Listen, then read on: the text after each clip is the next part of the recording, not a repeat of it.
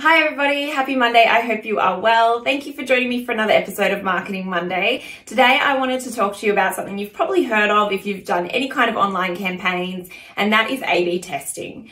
Really quick overview of A/B testing. It's essentially where you put two campaigns alongside each other and see which one performs better.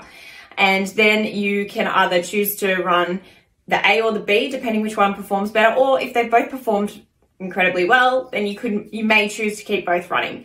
Essentially, the idea behind A/B testing is to ensure that you're not just burning through a lot of budget without actually looking at the metrics and seeing how your customers are responding to each test.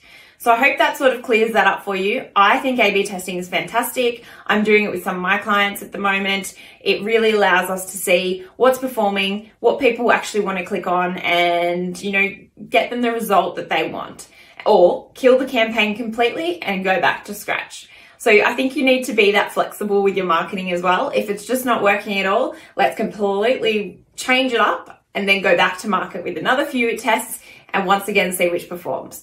I hope that's helped you for today. I'm sure after Australia Day, a lot of people are going to start really thinking about their online presence and start ramping up their advertising. If you do need any help with that, I'd love you to get in touch and I'm happy to help out. Have a great week, everybody. Bye.